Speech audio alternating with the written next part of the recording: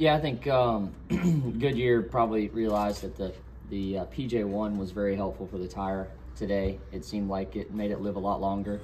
The resin that they ran last time, it just doesn't seem to let the rubber lay down, and it just dusts up. So we could be able to run the same tire that we ran the last race with the PJ1 because it seemed like it was laying rubber down and you could run longer runs.